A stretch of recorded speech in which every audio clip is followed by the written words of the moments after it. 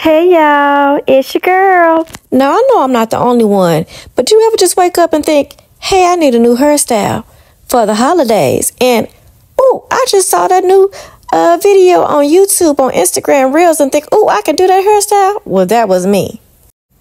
Well, I saw this video from one of my favorite journalists known as, we call her the hair lady.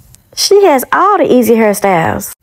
So needless to say, I was headed to the hair supply store to buy me some hair. Because the sister's going to try that hairstyle out today. Yes, some hair on the 4th of July. Why not? I'm a girl. I need a new hairstyle for the holiday. Even if I'm only going to have it in my head for one day. And I'm dying to try this out. So I arrived at our local black-owned beauty supply store, Mandy's. And they were super helpful because I didn't know where to look. And I had to get this hair done within 2 hours. I bought me some Kima brand hair, 22 inches long. I think I can do this. Now let me figure out how I'm going to do these parts here. I don't know what I'm thinking. Yeah, it's starting to look like something now.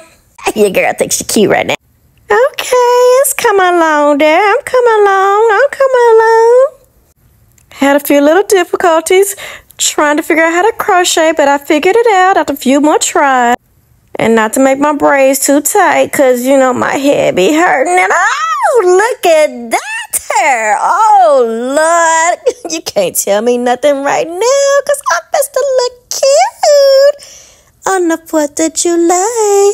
All right, now, bye, y'all.